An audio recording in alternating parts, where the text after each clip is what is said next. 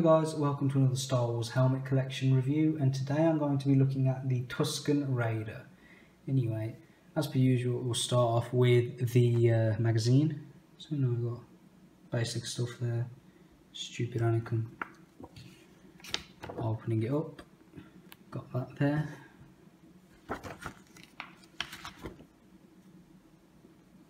Just give you a quick little rundown. If you're interested in just the helmet, then this will just take a minute. I do this in all the reviews. I just, try and show you the whole of the magazine.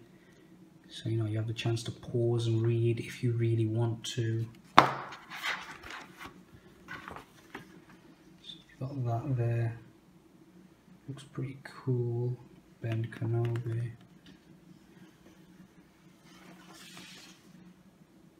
Yep.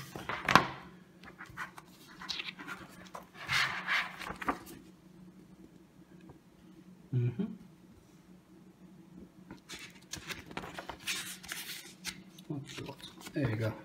Jawas.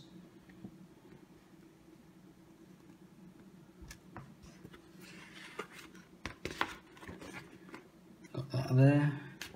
Little thing about Tatooine. And on the back, the next issue, which is the Imperial Gunner. Anyway, putting the magazine to the side, let's look at the helmet. Now, this one I was very happy with. If I can get it off the... There we go. Same basic acrylic base that you're probably used to. I was very happy with this one for a number of reasons. Before I show you that, Tusken Raider, same basic stuff that you're used to with the stand. But yeah, let's move on. This one I was very happy with because, I saw it on the back of the magazine. It didn't look too good. And mainly because it's, once again, not a helmet. This one isn't even like the helmet of a droid like C-3PO and General Grievous. This is a character's head. And this doesn't look like the kind of thing they'd just be slipping on and off either, because, it's wrapped. It's literally wrapped all around their heads. So yeah, it's literally a head. But anyway, it's a well done head. It looks good. As you can see, you've got the whole things for the eyes, so they can see better. This I think it was like a filtration system or something made out of plastic. I think it could have done with a bit of weathering here and there, but oh well. You've got what looks to be blood marks, which looks nice. It's a little bit too neat for my liking, I would have liked it if it faded or something. And if you didn't run parallel, like wherever you see a bloodline, there's always another one running parallel to it. There, and there on the back. You've got the same deal there and here. You got the only one I think that doesn't run parallel to another one. And along here, every bloodline, apart from one, which is that one, runs parallel to another one. And I think it makes it look a bit too unrealistic. I don't think blood's going to flow like that. Well, I know it wouldn't, I should say. This is literally all comprised of rubber. As you can see, I'm moving it. Maybe if they could have glued it down a bit, so it would look more snug. But oh well, it's got a lovely wash to it. I say lovely, it looks terrible. It needs to go in the wash. But it looks really good. You've got some tears in the fabric, various shades of beige, black, very subtle black, and it looks good, which I think makes this kind of scarf section pretty tacky looking.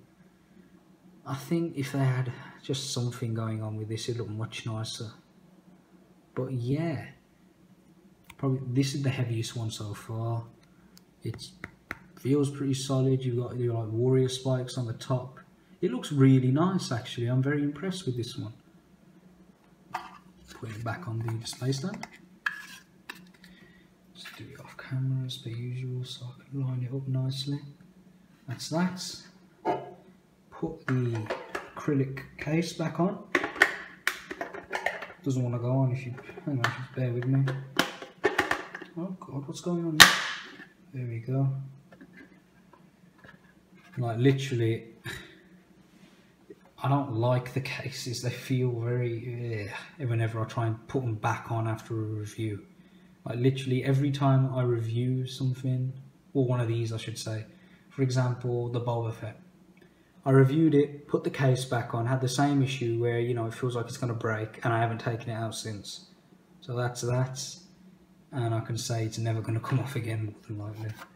But as per usual, compare it to last week's, no, sorry, not last week's, the previous one, the Royal Guard. As you can see, this is the regular type of case. In fact, the next issue to come out is another one with this type of case. It's General Grievous's Magna Guard. So yeah, I would have just preferred it if they made them all in the shrunken down one instead of this one. But oh well. The Tusken Raider, very nice. This is a really nice one, you know. Even with the parallel blood, I think it's really cool, even though it isn't a helmet. Anyway, thanks for watching, guys. Take care.